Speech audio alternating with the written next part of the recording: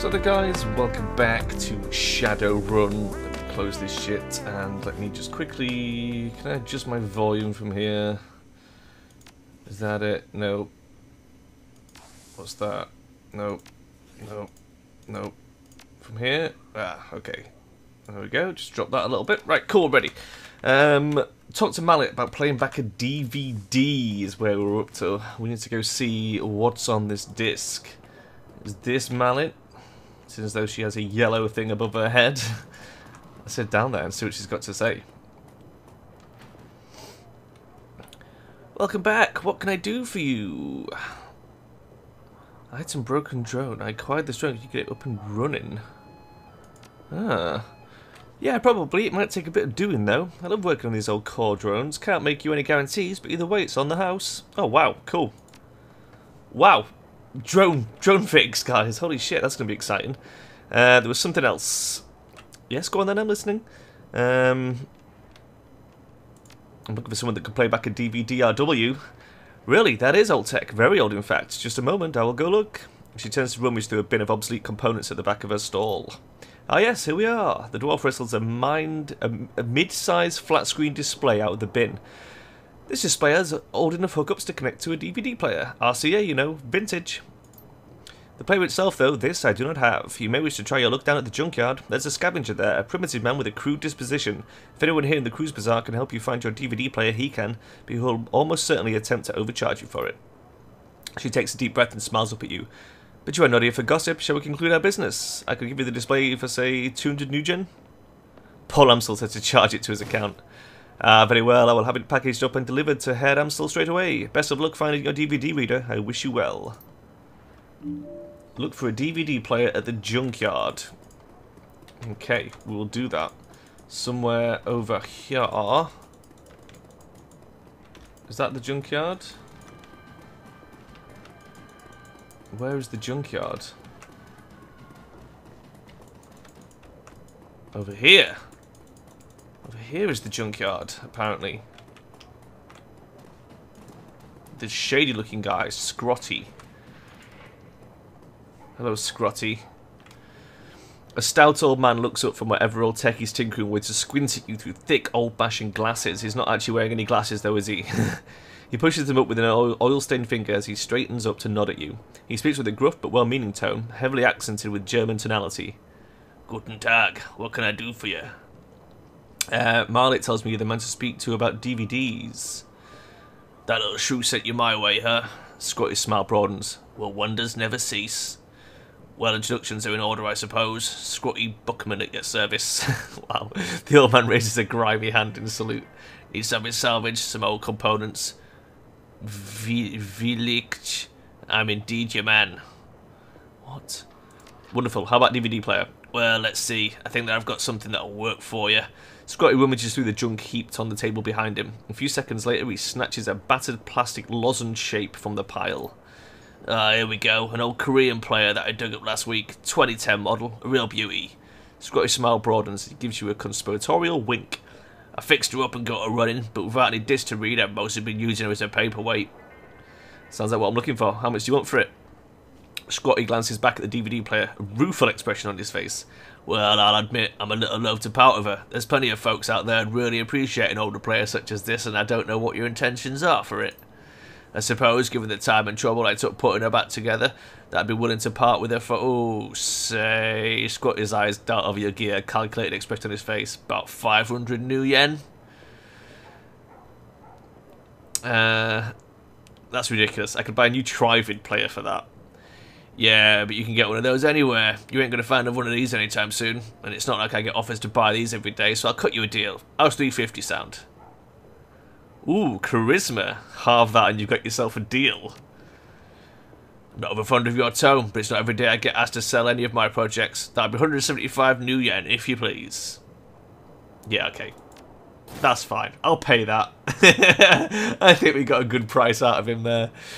Scotty gingerly picks up the ancient device on the table and presses it into your hands. The plastic is scuffed and worn, and it rattles a bit when you move it. Give us some good use, okay? We will do. We're going to go watch some DVDs, Scotty. Let's head back to Paul Amstel. and see what we're going to do with our DVD player. Sort of eager to know what's on the discs. I don't know. I don't know if you guys are sort of into this or not. It's like I've not had any comments on the Shadowrun series at all so far, so I don't really know how well it's going down. But I'm enjoying it, because this is totes my sort of game. I think the two games I've had the most fun playing this year so far are this and Stardew Valley. They're both very good games. Paul, we have a DVD player.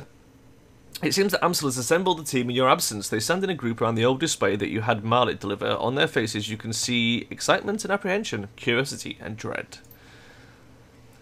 Slick, have you procured a DVD reader? I have. It's right here.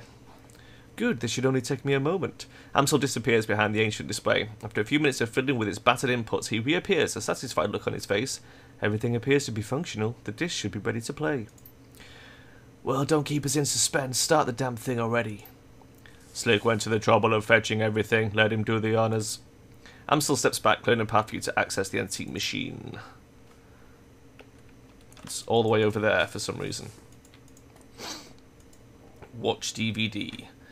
A soft whirring sound fills the air as the ancient DVD player spins the disc up to speed. The scratched LCD display comes to life and a menu fills the screen.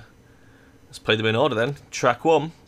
The screen goes black and a cheerful digital chiming sound spills out of the display's speakers. A crackle of static fills the air, coupled with a shrill electronic whine.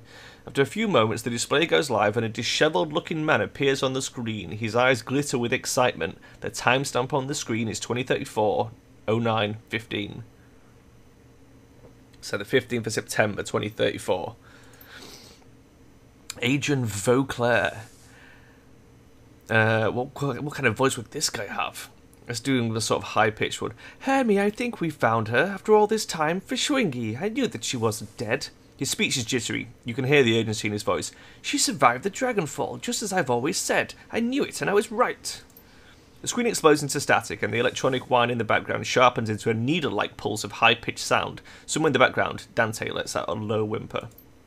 The screen clears, and the excited face is closer to the screen than it was before. The words spill out of him in a breathless tide. Taking a team into the socks to retrieve her, the radiation be damned. We will take appropriate precautions, of course, but we must go. Hermie, I think that the body may be nearby as well. Somehow she has survived for all of this time. It's sort of gone really English for some reason. The screen explodes into static again and then clears. The figure flickers across the screen. May not be back for some time. Look after Mum, okay? I worry about her. And Hermie, stay safe out there. I know that things are heating up in Berlin, and I know you. Student protests, civil uprising, you'll be in the middle of it, I'm sure. Just stay safe, alright? And I'll do my best to do the same. I don't know what's going to happen when I step into the socks, but I do know one thing. If the Firewing is still a danger, I will put an end to her, once and for all. The display goes black, and the background whine fades away. A moment later, you find yourself deposited back at the menu screen. Play track 2. The screen goes black for a moment, then a figure appears on the screen, your late client Green Winters. His elbow is planted on the table that he's seated at, and his chin rests on his palm. The other hand is wrapped around a bottle of cheap whiskey. The timestamp on the video reads Christmas Day 2053. Found the message Adrian left me all those years ago, got it cleaned up as best I could. Strange hearing his voice again. He pauses to take a long pull on the bottle. It's good to hear him, even if he did insist on calling me Hermie. Dr. Adrian Vauclair, the hero of the people, the Dragon Slayer, my brother. Oh well. He grimaces and rubs his eyes. Hard to believe it's been almost 20 years. Alright, so I'm going to start recording these DVDs again. For me, for Adrian, for whoever I might wind up watching them. Every time I do this, it winds up feeling like a waste of time, but I keep doing it anyway, on the off chance that I'll find something important. If I stumble into the clue that leads me to my brother, I know that I'm going to want it on film. I've been doing this for almost 20 years now after all. No sense in quitting now. Christ, 20 years. All this time and still no leads. Even with all my contacts and my resources. He takes another long swallow of cheap liquor. Even with my legendary bullheadedness, I've made no progress at all. I haven't set up a single goddamn thing. When it's something funny, the closest I've gotten to a clue was a rumour. Apparently a team emerged from the socks a while back. Nobody's clear on the date, but, and get this, he leans into the camera and gives a conspiratorial wink. Supposedly they vanished without a trace. He upends the bottle, drains it, slams it back down to the table. His eyes are rimmed with red. Not much of a rumour considering I already know that you're gone, big brother. I live with that every day. Abruptly, Winters leans forwards and reaches for something off screen. The display goes black. A few seconds later, the main menu returns.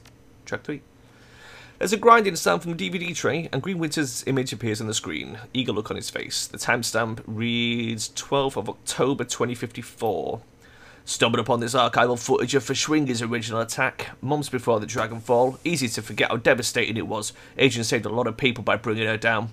I've got all the footage all queued up to play. Starting it now. Additional comments to follow. The slow whir of the DVD player shifts to a high-pitched whine. A distorted, wavering image blooms into being on the screen. A timestamp in the upper right corner of the screen marks the date, July the 6th, 2012. Oh, wow! It's difficult to make out what you're seeing at first. The screen is dark and smoky, and the telltale flashes of emergency vehicle lights flicker on the periphery of the screen. This is cool as fuck. I'm so impressed. The camera pushes in, and you can make out two figures standing in a ruined landscape. All at once, the sound cuts in. Again, for those of you just joining us, we are coming to you live from Stolberg. A few hours ago, the Dragon Verschwingi launched an unprovoked attack on the Sleepy Hearts mountain town, and you can see the results behind me: fire, ashes, and blood. We are joined tonight by a survivor of this latest and most horrifying attack. The reporter turns to face a pale man standing behind him. Sir, I understand that you've been through a terrible ordeal. Thanks for taking the time to speak with us tonight. The camera switches focus to a middle-aged man with a haunted look in his eyes. He stammers out a reply. Yeah, of course. If you could, sir, could you please tell the people at home about your experience of the attack? It was horrible. Just pure chaos. So many people are dead. People I knew, roasted alive, or trampled to death trying to escape. My own house was burned to the ground during the attack. My family. We have nothing now. You all made it through the attack, though. Your wife, your kids. Yeah, we all made it, thank God. We rode out the attack in a small shelter. Me, my wife, and our 2 daughters. The shelter protected us, but the heat was just unbearable. We couldn't stay in there much longer than we did. How long were you holed up in there? 3, maybe 4 hours, I don't know. We just stayed inside until the heat died down and the screaming stopped. And what happened after that? When it was over, you know, when the air cooled down, the reporter nods and the man continues. We stepped outside. There was nothing left, just smouldering wreckage and the dense cloud of black oily smoke, and the stench in the air. God, that smelled like roasting meat. There's a long pause. From the tortured look on his face, you can tell that the man is struggling to decide whether or not to continue speaking. Eventually, he does. My girls. They found what was left of their nanny outside. Her body, what was left of it, was slumped against the shelter door. I kept telling myself that I couldn't hear her pounding to get in, but that isn't true. I could. I just couldn't bring myself to open that door. I couldn't risk my family like that. Not for her, not for anyone. Thank you, sir, for taking the time to speak with us. Yeah. You heard it here. An absolutely chilling account of tonight's attack. Again, the town of Stolberg has been reduced to ash, another victim of the Fire Wing. Stay with us for more up-to-the-minute reporting on Verschwinger's reign of terror. Now over to Bobby with the weather. Green Winter's face reappears on the screen. Okay, it's time for a new approach. Agent's a complete dead end. That much is pretty clear by now. So I'm gonna do some digging on Verschwinger instead. Let's see where this goes. The screen abruptly cuts black as the video cuts off. A few moments later, you find yourself returned to the menu screen. Man, a lot of reading. Holy shit. I love it. The DVD player ramps up to speed, filling the air with a shrill whining sound. Green Winter's image appears on the screen. The timestamp on the video reads 31st of October 2054. Well, that was a bust. Little progress on Verschwinger either. Shakes his head. I know, it's weird. The information is out there, it's just wrong somehow. It's too well laid out, too simple. Real life is messy, and this feels just a little too neat. That's not the only thing that's nagging at me. I'm getting that tingly feeling all up and down the back of my neck again. Feels like I'm being tracked. I'm no Matrix hotshot like Clockwork or Schaefer, but I'm good enough to know when someone's on my scent. Got to install some new security measures. Can't be too careful. Winter's image disappears. The display goes black. Track 5. The display goes blank for a moment. Green Winters winks into the screen. Seated at the computer, off to his left, an enormous monitor fills the screen. His voice carries an edge of panic. The timestamp on the video reads 9th of November 2054. Christ, I'm getting too close to something. There's a trail of bodies and there have been disappearances. Gearbox, Martian, Peregrine, they've all disappeared within the past few years. Gearbox just went AWOL yesterday, and they were all making the same sorts of inquiries about the Fire Wing that I've been. There are ghost stories spreading around the Decker community, stories about Deckers disappearing and then showing up again later, but wrong somehow. Scary stuff. I'm starting to think that it's true. Blitz leads in to whisper to you. I know the stories he's talking about, Chief. Never really put much stock in them, not until now. Could these rumours be related to what's happening here? Am I being paranoid? He pauses for a moment, as if seriously considering the question. Then he shakes his head and slams his fist on the table. No, I don't think so. Something big is happening here, and I'm right in the middle of it. Aga cuts in. Metal Gear. That's a bit of a leap. One other thing, Tolstoy told me a story about a kill team that might be related to all of this. Apparently a decker named Hellball posted a theory about Fishwinging to the Shadowrun BBS about 5 years ago. About an hour later, a mil-spec team showed up in meat space and cooked her entire apartment, with her in it. If what Tolstoy told me was true, Hellball live posted the event. She described her killer, this great big orc with skin grafts. Oh shit, son. Then the whole thread disappeared, gone without a trace. Leap, Iger love. Sounds like he's on the right track to me. Iger holds on silence but concedes the point with a small nod. On the screen, Winters pauses. He looks like he's working up to something. Finally, he speaks. I'm just gonna go ahead and say it. This has got to be Fishwingy. All of it. Adrian was right about her. She's still alive and she's out the socks. She's covering her tracks, working the shadows, preparing to rise again. And that means I have to find you, Adrian. For everyone's sake. Thankfully, I've got a lead. For the first time in 2 decades, I've got a solid goddamn lead.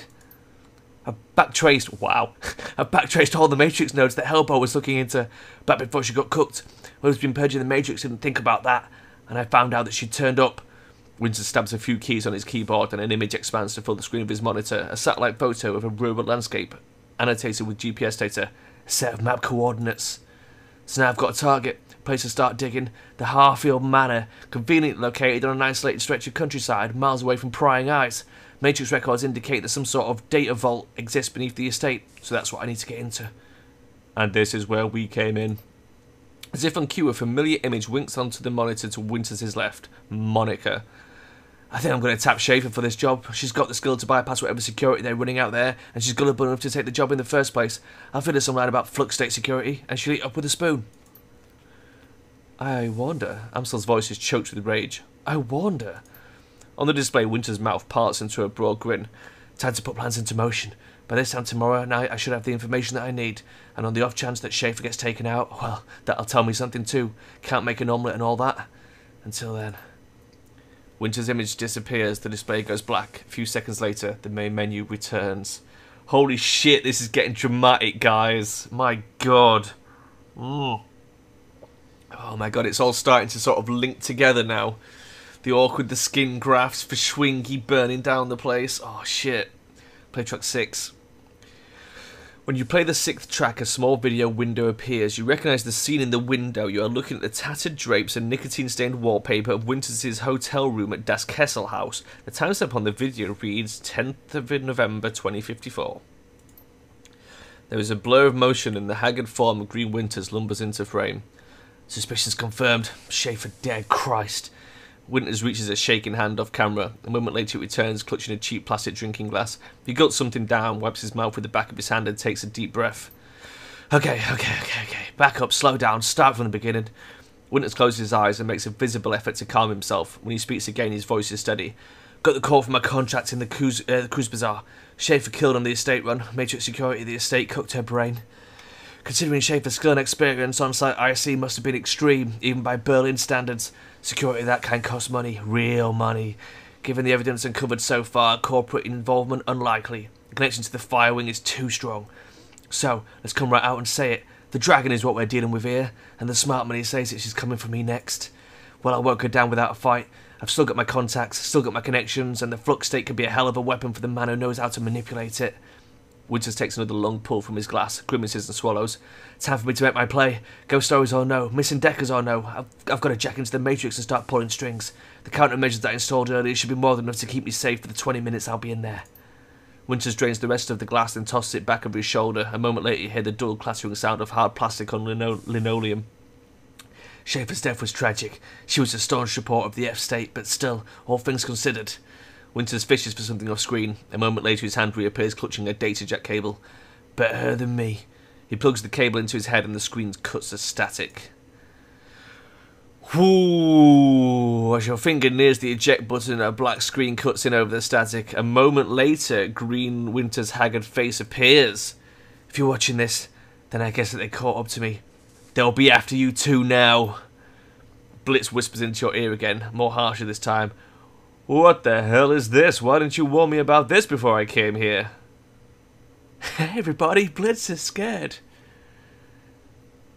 We didn't know. Not exactly. Not exactly? I didn't come here to get hunted by a dragon. I'm not even a part of this. You are now, whether you like it or not, so quiet down and stop bothering him. Whoever you are, whoever you think you're after, you need to find Dr. Adrian Vauclair. Not because he's my brother, because if Verschwingi is rising again, he's the only one who can stop her. You've seen what happens to people who get too close to this. I'm dead, and dozens of others have died. You'll be next, unless you can find Adrian. The screen cuts back to static, the message is over, the DVD tray slides out of the reader. Wow. Oh, wow. Okay. Well, sensing that this could be leading up to something, do we want to talk to Adrian? Fuck it, I'll talk to Adrian first. I was going to cut right there and leave you on the cliffhanger, but let's see what Amsel has to say. Is he just going to tell us to find Adrian? The room goes quiet as everyone struggles to process what you've seen on the DVD. Finally, Dietrich breaks the silence. A dragon, son of a bitch. We would it set us up against a dragon? The Firewing. Paul Amsel's voice is thick with dread. She lives. I'm really starting to regret the fact that I didn't just stay at the hotel. Iger ignores him. Wait a second. We don't know for certain. Dietrich laid her hands on Iger's shoulder. The evidence seemed pretty convincing to me, love. I'll even take it a step further. I think that secret facility that we stumbled into was her lair. The room falls silent. Iger and Glory change glances. After a moment, Dietrich continues. Just think about it. The Decker that Winters got those coordinates from was posting about Verschwingi, and she was killed by that same orcish bastard that attacked us after Monica died. There's a direct link between the dragon, the scarred orc, and the Harfield Manor. And then Winters was killed by the same thing that killed Monica. Exactly. My gut tells me that the dragon is down there, Slick, someplace far beneath the surface. I think that we knocked on the door to her lair without even knowing it. And I think that, given what we've seen, the dragon will do whatever it takes to keep us quiet about it. Okay, Metal Gear, going on the assumption that there is a dragon, and that she will come after us, what do you propose that we do about it? Okay, I'll tell you what we're going to do, we're going to go for, find Vauclair seems like a good idea. Keep things simple, we're back there, kicking the door and kill the dragon. Wow. Anyone have any suggestions? No, I'm the leader, I choose. We're going to find Vauclair. Yeah, Slick is right, finding Dr. Vauclair should be our priority. If we're going up against a dragon, we need to find ourselves a dragon slayer. Winter spent 20 years searching for Vauclair, and he got him nowhere. How do you propose that we find him? With the help of an information broker. I'll go talk to Altug then. For this? No. Well, Herr Bragazi is very capable. A task of this magnitude is beyond him. We need to make contact with the premier information broker in Berlin. We need to talk to Alice. Blitz scoffs at Amsel. Alice, best of luck, and I hope that you're rich. Amsel raises an eyebrow. For this, rich enough, even if only just. Who is this Alice? A most prominent figure in Berlin's shadow community. Ex-Schogwellenreiter. Maybe. She provides the information retrieval services for the F-State. Amsel turns to the computer console behind him and runs his fingers over a virtual keyboard. The machine begins to hum. If Winters was right, if Vauclair is still alive, she can help us find him. The console spits out a stick of black plastic. Amsel plucks it from the computer and hands it to you. Here, your key to speak with Alice. A cred stick? Amsel nods. An encoded cred stick, yes, 10,000 Nguyen. Alice will not show her face for less. This represents the last of my personal savings, Slick. Make this meeting count. Where do I need to go? Take the U-Bahn to the Altstadt Spandau. There you will find a rabbit.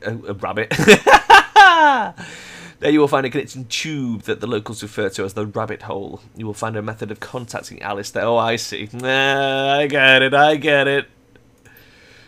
Don't call it that in front of her, though. A word on the street is that she hates it. Please hurry. While you're out, I will work on acquiring new contracts for the team. Alice is the best there is at what she does, and her services carry a price tag to match. Cool. Can I move? Okay, wow. New objective. Take the U-Bahn to meet Alice. Amsel's encoded cred stick. Oh man, there's so much stuff that we've got. We've got drug formulas. Oh, we could probably take that to the guy, the weird druggy guy. And then auto injector. I guess we could take that to the dude at the clinic. So there's a few things we can do here. I mean, I feel like take the U-bound to meet Alice is obviously the primary mission. So I think we should pop out into the street, maybe check out the drug guy and the clinic and see if we can use those spontaneous items. How much cash have we got? 2,500. And then we'll head to the rabbit hole to meet Alice. But that's all going to happen next episode, guys, because I'm going to make a save point here. I know it auto-saved, but I'd like to have a actual save, just to be on the safe side. So, game saved. That's where I'm going to leave it. And I'll see you guys next time. Bye-bye.